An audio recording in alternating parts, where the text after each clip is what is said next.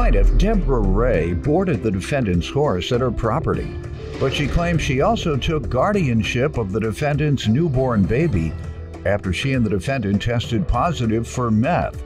However, she's suing the defendant today for breach of contract. Defendant Autumn Garrity Johnson says she and Deborah stopped getting along once Deborah started interfering in her relationship with her boyfriend. And then Deborah became vindictive. She's countersuing for unreturned property. All rise. This court is now in session. The Honorable Judge Greg Mathis presiding.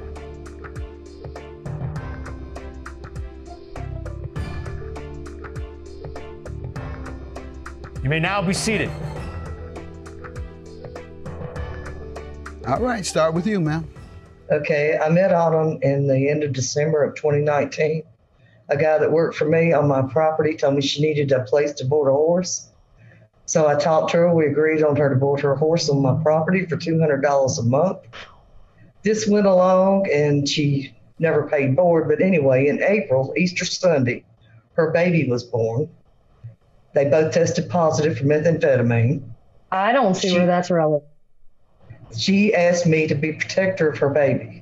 I agreed to be protector of her baby. Her and her boyfriend and the baby moved into my home May the 1st. Okay, she says she doesn't believe it's relevant. Why do you think it's relevant to her boarding her horse for $200 a month? How is it relevant? Her drug and child. Go ahead. I'm sorry, I didn't mean to interrupt. Yeah, no. Go ahead. Why do you think it might tie together? Because that's the whole reason she was on my property in my house. Why?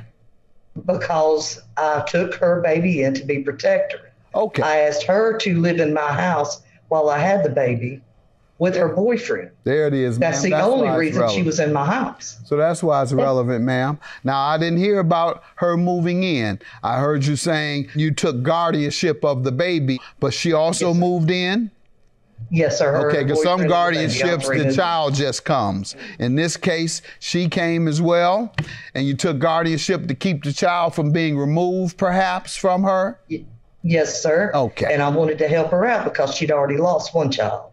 And I believed her stories about how she went through rehab. I don't see. And it was a false positive for the drug. Well, hold on. She still doesn't understand why it's relevant.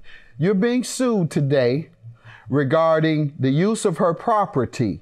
Part of the use of her property was the boarding. She's also telling me the motive behind the use of her property, in addition to the horse boarding, was using her property to house your child and you because of the guardianship that she took over your child. So she has every right. Those are very much connected. If your child didn't live on her property, and you didn't live on her property, you are absolutely right. It would be irrelevant. That this is certainly a part of the evidence to indicate whether you are a responsible tenant.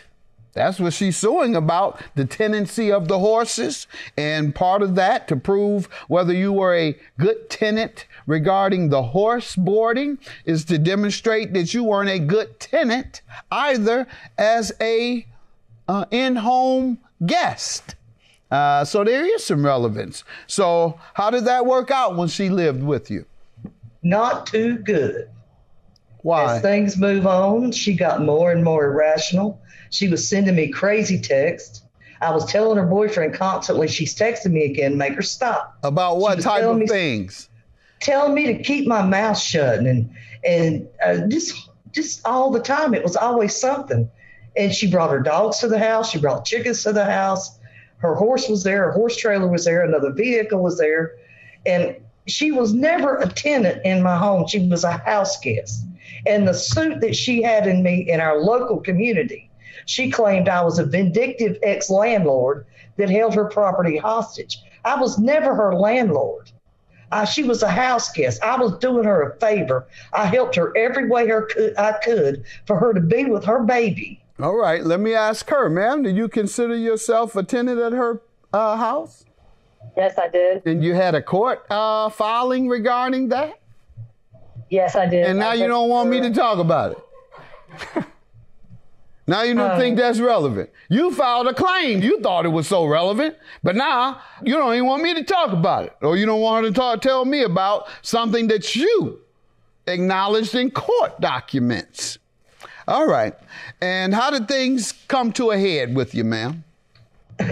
She began texting irrational things to you over the course and she wouldn't clean house. She wouldn't do dishes.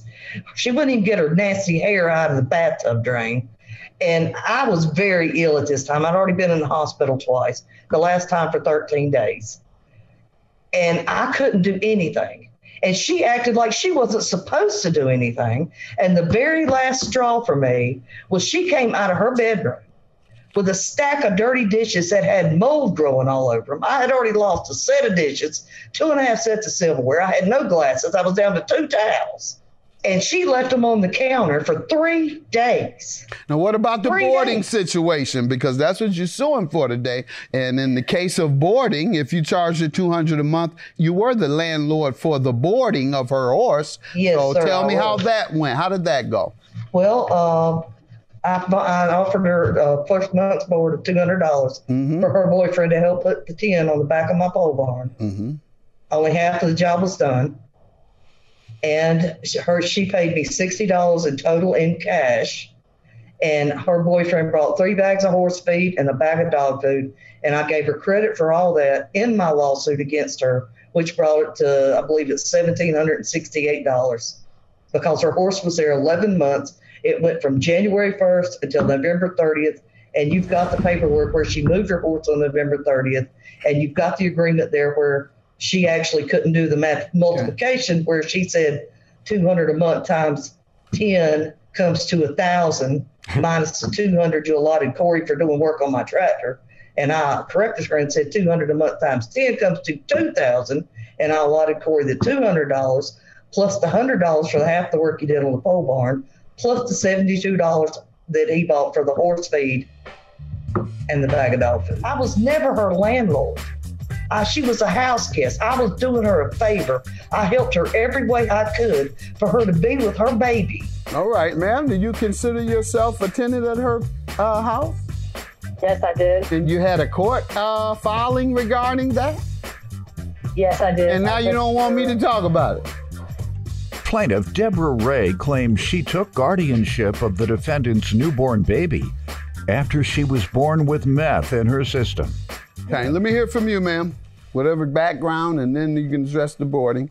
In January, like she had said, moved my horse out there to her property, and she agreed that Corey could work off the horse board because I was pregnant at the time. So she agreed to that. Corey worked on the tractor hydraulics.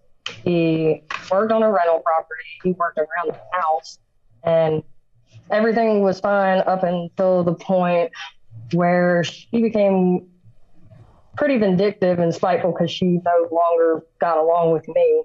And so then... Why was that? What happened with you all's relationship? She started texting his mom saying she didn't like how I treated him, just other stuff that a landlord should worry about. So then she wanted $1,600 and something for horse board in October when she decided to change the oral agreement we had. Wasn't the agreement $200 a month? No, it was Corey was going to work off the horse. Oh, there was no agreement to pay any money.